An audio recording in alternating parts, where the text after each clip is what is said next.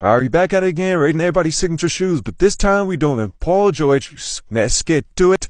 I'm not gonna lie, these are like a solid first signature shoe, and they have some valid colorways. I never got a pair, but I'ma say, let's go.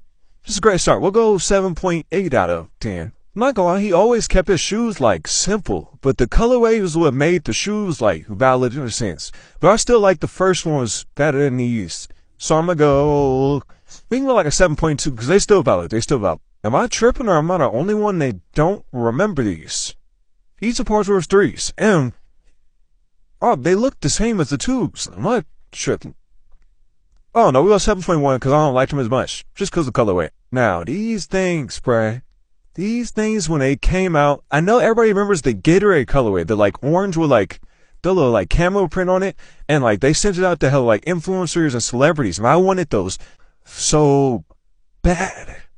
I'm gonna give them an 8.5 out of 10. Like the zipper little thing was super like innovative at the time. Not like super innovative, but it was pretty different. Now these are the first Paul George's I owned, and let me tell you, I almost dunked from that free throw line. Always getting bouncy. This is when I first like fractured my ankle. So I fucked with these. I popped the air bubble in like a week and a half, but the time I did have them and hooping them, that was valid. And like the colorways, everything smooth. Look at these, 8 point, we was at 8.5 with this hand. This Drew Lee colorway tough. Last but not least, I like these just because they look more sporty. The little like patches and stuff aren't really my favorite, but I still was like the shape of the shoe I really liked. So I got a pair. Because the release date got pushed back, everything like that. And bro, they was smooth, but I kept rolling my goddamn ankle in them because they're so round.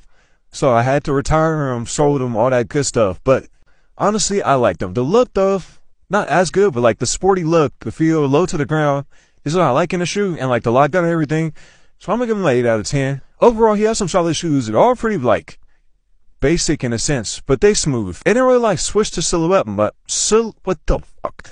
They didn't switch the silhouette much on his shoes throughout the year. He only got 6 though, so maybe by the time he gets like 10, we'll have something different. But it's a little rotation overall. Let me know in the comments what you want me to do next.